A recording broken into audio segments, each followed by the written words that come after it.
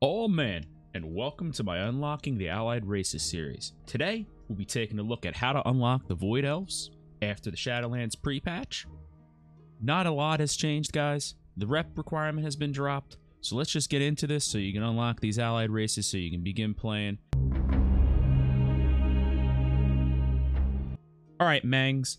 In order to unlock Void Elves, this one can be a little difficult to start, but you must unlock the achievement, You Are Now Prepared. This will require you to do a quest for Khadgar, which will unlock Argus.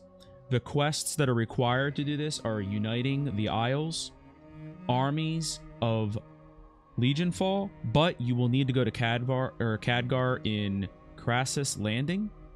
You will then need to complete the Assault on the Broken Isles in order to pick up the Hand of Fate quest, which will begin your ability to open up Argus. The quest starts with Varessa Windrunner in the Stormwind docks. As you can see, we're there right now. After completing this quest, though, you will obtain the Argus questline, and the storyline consists of 3 parts, which will actually have you unlock You Are Now Prepared, which are The Assault Begins, War of Light and Shadow, and Dark Awakenings. After completing these, you will actually have to go back to Stormwind and go to the Emissary, and we'll hop on over to there.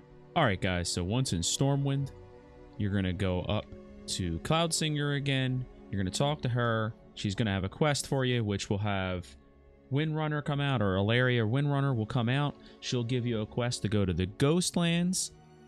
And after that, you'll do a quest called Telagord's Rift.